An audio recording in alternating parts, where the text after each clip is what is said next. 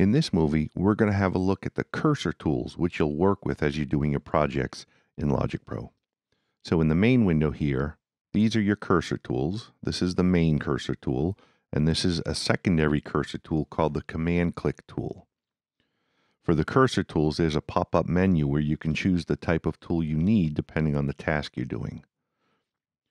The pointer tool is one you'll probably use as one of your main tools, as you'll work with it a lot to do things like define points of playback, select things, including select things and then hold down Shift to make selections of multiple things. With the pointer tool, you can deselect things just by clicking. You can grab something and move it. Or if you hold down Option, you can grab something and make a copy of it. So it's a very handy tool. It's probably the one you'll use as a default tool and then change to different tools depending on what kinds of tasks you're doing. For example, there's a pencil tool.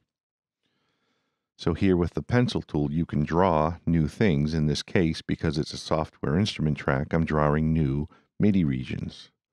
And there's an eraser tool that you can use to erase things. There's a scissors tool, which is handy, of course, for cutting up regions. And then there's a glue tool that you can use to glue those regions back together again. There's a zoom tool that lets you, of course, zoom in on various areas in your project. So here, if I click and drag, I can zoom in on this area of the main window. And when I'm done, I just click once and I zoom back out to that previous level. And that works on multiple levels. I'm going to click and drag to zoom in here, and then click and drag to zoom in further. And then I'll just click once to move out one level and click again to go back to where I started.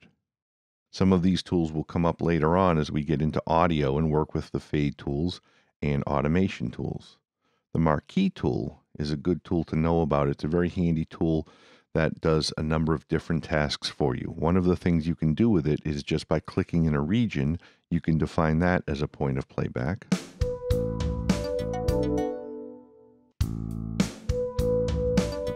And you can also use this to make a selection so that Logic will play that selection.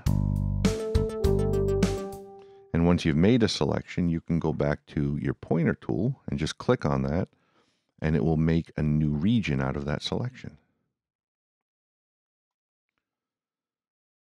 The command tools are the same tools. It's just another tool you can have access to. And the idea is that as you're working, you might be having, for example, the pointer tool as your main tool, but then if you hold down Command on your computer keyboard, it switches to your command click tool, in this case, the Marquee tool.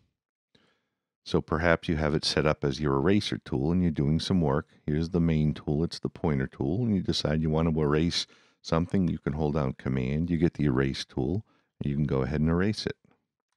You might find it very handy to gravitate towards setting yourself up with the pointer tool as your main tool and the Marquee tool as your secondary tool.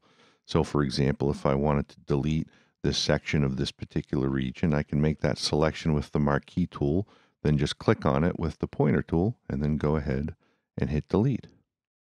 So those are the cursor tools. It's where you find them, and it's how you can set them up for both a main and a command click tool in Logic Pro.